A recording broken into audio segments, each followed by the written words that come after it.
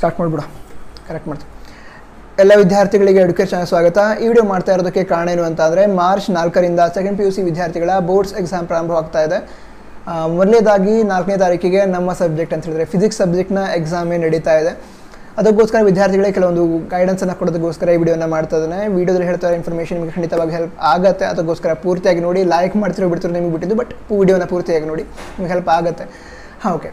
ಈಗ ಮೊದಲನೇದಾಗಿ ಏನು ಅಂತ ಅಂದರೆ, ನೀವು ಈಗಾಗಲೇ ಏನು ಸಿಲೆಬಸ್ಸನ್ನು ಕವರ್ ಮಾಡಿದ್ದೀರಾ, ಎಷ್ಟಾಗಿರಲಿ ಅದು 50, 60, 70 ಅಥವಾ ಪೂರ್ತಿ ಏನು ಕವರ್ ಮಾಡಿದ್ದೀರಾ ಅದನ್ನೇ ರಿವಿಷನ್ ಮಾಡಿ ಹೊರತು ಹೊಸದು ಯಾವುದೇ ಒಂದು ಟಾಪಿಕನ್ನು ಎತ್ಕೊಂಡು ಅದನ್ನು ಓದ್ತೇನೆ ಅಂತ ಕೂತ್ಕೊಳ್ಬೇಡಿ. ಯಾಕಂತಂದರೆ ಎಕ್ಸಾಮಿಗೆ ಈಗ ಒಂದು ದಿನ ಬಾಕಿ ಇದೆ. ಅಂದರೆ ಇವತ್ತು 2ನೇ ತಾರೀಕು, ಇವತ್ತು ಈ ವಿಡಿಯೋನ ರೆಕಾರ್ಡ್ ಮಾಡ್ತಾ ಇದ್ದೇನೆ. ನಾಳೆ 3 ಅದೊಂದು ದಿನ ಇದೆ. ಅದು ಬಿಟ್ಟು 4ನೇ ತಾರೀಕಿಗೆ ನಿಮ್ಮ ಎಕ್ಸಾಮ್ ನಡೆಯುತ್ತೆ. ಸೊ ಅದಕ್ಕೋಸ್ಕರ ಇದುವರೆಗೆ ಯಾವ ಸಿಲೆಬಸ್ ಅಥವಾ ಯಾವ ಚಾಪ್ಟ್ರನ್ನು ಓದಿದಿರೋ ಅದನ್ನು ರಿವಿಷನ್ ಮಾಡಿ ಪರ್ಫೆಕ್ಟ್ ಮಾಡ್ಕೊಳ್ಳಿ ಹೊರತು ಹೊಸ ಟಾಪಿಕನ್ನು ಯಾವುದೊಂದು ಚಾಪ್ಟರ್ನ ಓದಿದ್ದನ್ನು ತೆಗೆದುಕೊಳ್ಬೇಡಿ. ಇದರಿಂದ 2 ಪ್ರಾಬ್ಲಮ್ ಆಗುತ್ತೆ. ಒಂದು, ನೀವೇನು ಓದಿರ್ತೀರಾ ಅದನ್ನು ರಿವಿಷನ್ ಮಾಡದೇ ಇದ್ದರೆ ಎಕ್ಸಾಮಲ್ಲಿ ಸರಿಯಾಗಿ ಬರೀಲಿಕ್ಕೆ ಆಗದೇ ಇರ್ಬೋದು, ಈ ರೀತಿ ಆಗುತ್ತೆ. ಮತ್ತೊಂದು ಏನಂತಂದರೆ, ಯಾವುದೇ ಒಂದು ಚಾಪ್ಟರ್ನ ಹೊಸದಾಗಿ ಓದಬೇಕು ಅಂತ ಹೇಳಿದ್ರೆ ಹೆಚ್ಚಿನ ಟೈಮ್ ಅದಕ್ಕೆ ಕೊಡಬೇಕಾಗುತ್ತೆ. ಸೊ ರಿವಿಷನ್ ಮಾಡೋದಕ್ಕೆ ನಿಮಗೆ ಸರಿಯಾದ ಟೈಮ್ ಸಿಗದೇ ಇರಬಹುದು. ಇದರಿಂದ ನೀವು ಏನು ಓದಿರ್ತೀರೋ ಅದರೊಳಗಿಂದ ಮಾರ್ಕ್ಸ್ ಕಟ್ಟಾಗೋ ಚಾನ್ಸಸ್ ಇರುತ್ತೆ. ಹಾಂ, ನೀವು ಹೊಸ ಚಾಪ್ಟ್ರಿಗೆ ಹೋಗ್ಬೋದು. ಯಾವಾಗ ಅಂತ ಹೇಳಿದ್ರೆ, ನೀವು ಯಾವ ಚಾಪ್ಟರ್ನ ಓದಿದ್ರೋ ಅದು ರಿವಿಷನ್ ಕಂಪ್ಲೀಟ್ ಆಯಿತು ಅಂತ ಹೇಳಿದ್ರೆ ಹೊಸ ಟಾಪಿಕನ್ನು ನೀವು ತೆಗೆದುಕೊಂಡು ಓದಬಹುದು. ಈಗ ಮತ್ತೊಂದು ವಿಷಯ ಏನು ಅಂತ ಅಂದರೆ, ಈಗ how to read a day before exam ಅಂತ ಹೇಳಿದ್ರೆ, ಎಕ್ಸಾಮಿನ ಹಿಂದಿನ ದಿನ ಯಾವ ರೀತಿ ಓದಬೇಕು ಅಥವಾ ಯಾವುದೊಂದು ಟ್ರಿಕ್ಸ್ ಈ ರೀತಿಯನ್ನು ಕೂಡ ನೀವು ಅಂದರೆ ಯೂಟ್ಯೂಬ್ ಅಥವಾ ಎಲ್ಲೇ ಒಂದು ಕಡೆ ಸರ್ಚ್ ಮಾಡಬೇಡಿ. ಇದರಿಂದ ಕೂಡ ಪ್ರಾಬ್ಲಮ್ ಆಗುತ್ತೆ. ಏನು ಅಂತಂದರೆ, ನಿಮ್ದು ಯಾವುದೋ ಒಂದು ಸ್ಟ್ರಾಟಜಿ ಇರುತ್ತೆ, ಅದನ್ನು ನೀವು ಚೇಂಜ್ ಮಾಡ್ಕೊಳ್ತಕ್ಕೆ ಅಥವಾ ಅಡಾಪ್ಟ್ ಮಾಡಲಿಕ್ಕೂ ಕೂಡ ಟೈಮ್ ಬೇಕಾಗುತ್ತೆ. ಒಂದು ಎಕ್ಸಾಮಿನ ಹಿಂದಿನ ದಿನ ಅಡಾಪ್ಟ್ ಮಾಡೋದಕ್ಕೆ ಒಂದನೇದಾಗಿ ಆಗೋದಿಲ್ಲ, ಯಾಕಂದರೆ ಭಾಳಷ್ಟು ಟೈಮ್ ಬೇಕು. ಸೊ ಅದಕ್ಕೋಸ್ಕರ ಏನು ಮಾಡಿ ಅಂತ ಹೇಳಿದ್ರೆ, ನೀವು ಈ ವರ್ಷ ಪೂರ್ತಿ ಯಾವ ಸ್ಟ್ರಾಟಜಿಲಿ ಓದಿದಿರಿ, ಯಾವ ಪ್ಯಾಟರ್ನಲ್ಲಿ ಓದಿದಿರಿ ಅದರೊಳಗೆ ಈ ಎಕ್ಸಾಮಿಗೋಸ್ಕರ ಓದಿ. ಒಂದು ಸಜೆಷನ್ ಕೊಡೋದಿತ್ತು ಅಂತ ಹೇಳಿದರೆ, ಈ ಫಿಸಿಕ್ಸ್ ಏನಿರುತ್ತೆ ಅದರೊಳಗೆ ಡೆರಿವೇಷನ್ ಮೇನ್ ಇರುತ್ತೆ ಮತ್ತು ಡೆಫಿನೇಷನ್ ಮೇನ್ ಇರುತ್ತೆ, ಕರೆಕ್ಟಾಗಿ ಬರೀಬೇಕಾಗುತ್ತೆ. ಡೆರಿವೇಷನ್ ಸ್ಟೆಪ್ಸ್ ಮೇನ್ ಇರುತ್ತೆ ಮತ್ತು ಡಯಾಗ್ರಾಮ್ಸ್ ಏನಿರುತ್ತೆ ಅದು ಕೂಡ ಮೇನ್ ಇರುತ್ತೆ. ಸೊ ಅದಕ್ಕೋಸ್ಕರ ಏನು ಮಾಡಿ ಅಂತ ಹೇಳಿದ್ರೆ, ಜಸ್ಟ್ ಈ ಡೆಫಿನೇಷನನ್ನು ಅಂದರೆ ಓದಿರ್ತೀರ, ನೆನಪು ಮಾಡ್ಕೋತಿದ್ದೀರ ಅಂತ ಹೇಳಿದರೆ ಅದನ್ನು ಓದಿದ ನಂತರ ಪೂರ್ತಿ ಬರೀತಾ ಹೋದರೆ ಟೈಮ್ ವೇಸ್ಟ್ ಆಗುತ್ತೆ. ಅದಕ್ಕೋಸ್ಕರ ಮಾಡಿ ಅಂತ ಹೇಳಿದ್ರೆ ಅದರೊಳಗೆ ನೆನಪು ಮಾಡ್ಕೋತಾ ಹೋಗಿ ಅದರೊಳಗೆ ಕೀವರ್ಡ್ಸನ್ನು ಜಸ್ಟ್ ಬರೆದು ಬಿಡ್ರಿ ಅಂತ. ಆ ರೀತಿ ಮಾಡಿದರೆ ಅಂದರೆ ಕಡಿಮೆ ಟೈಮ್ ಒಳಗೆ ಅಂದರೆ ನೆನಪು ಮಾಡ್ಕೊಳ್ಳೋಕೆ ಎಷ್ಟು ಟೈಮ್ ಬೇಕೋ ಅಷ್ಟು ಟೈಮ್ ಒಳಗೆ ಬರೆದು ಅದ ರೀತಿ ಆಗುತ್ತೆ ಅಂತ ಹೇಳಿದ್ರೆ, ಜಸ್ಟ್ ಆ ಕೀವರ್ಡ್ಸ್ ಅಷ್ಟೇ, ಪೂರ್ತಿ ಡೆಫಿನೇಷನ್ ಬೇಡ, ಜಸ್ಟ್ 1-2 ಕೀವರ್ಡ್ಸನ್ನು ಬರೆದು ನಂತರ ಅದೇ ರೀತಿ ಡೆರಿವೇಷನ್ನ ಚೆನ್ನಾಗಿ ಪ್ರಾಕ್ಟೀಸ್ ಮಾಡಿ. ಡೆರಿವೇಷನನ್ನು ಪ್ರಾಕ್ಟೀಸ್ ಮಾಡೋ ಅವಶ್ಯಕತೆ ಇರುತ್ತೆ. ಡೆರಿವೇಷನನ್ನು ನೀವು ಯಾವುದು ಓದಿದಿರೋ ಅದನ್ನು ಚೆನ್ನಾಗಿ ಪ್ರಾಕ್ಟೀಸ್ ಮಾಡಿ. ಯಾಕೆ ಅಂತ ಅಂದರೆ, ಈ ಕ್ವಶನ್ ಪೇಪರ್ ಪ್ಯಾಟರ್ನ್ ಏನಿರುತ್ತೆ ಅದರೊಳಗೆ ಈಸಿ, ಎವರೇಜ್, ಡಿಫಿಕಲ್ಟ್ ಈ ರೀತಿ ತೆಗೆದಿರ್ತಾರೆ. ಸೊ ಅದಕ್ಕೋಸ್ಕರ ನೀವು ಏನು ಓದಿರ್ತೀರೋ ಅದರೊಳಗಿಂದು ಕೂಡ ಪ್ರಶ್ನೆಗಳು ಬಂದಿರುತ್ತೆ, ನೀವು ಆನ್ಸರ್ ಮಾಡಬಹುದು. ಇದಿಷ್ಟ ಆಯಿತು. ನಂತರ ಮತ್ತೊಂದೇನು ಅಂತ ಹೇಳಿದರೆ, ನಿಮ್ಮ ಫ್ರೆಂಡ್ಸ್ ಯಾರಿರ್ತಾರೆ ಅವರಿಗೆ ನೀವು ಎಷ್ಟು ಸಿಲೆಬಸ್ಸನ್ನು ಕವರ್ ಮಾಡಿದ್ರಿ ಆ ರೀತಿ ಪ್ರಶ್ನೆಗಳನ್ನು ಕೇಳೋದಕ್ಕೆ ಹೋಗಬೇಡಿ. ಅವರು ನಿಮಗಿಂತ ಹೆಚ್ಚಿನ ಸಿಲೆಬಸ್ಸನ್ನು ಕವರ್ ಮಾಡಿದರೆ ಅದರಿಂದನೂ ಪ್ರಾಬ್ಲಮ್ ಆಗುತ್ತೆ.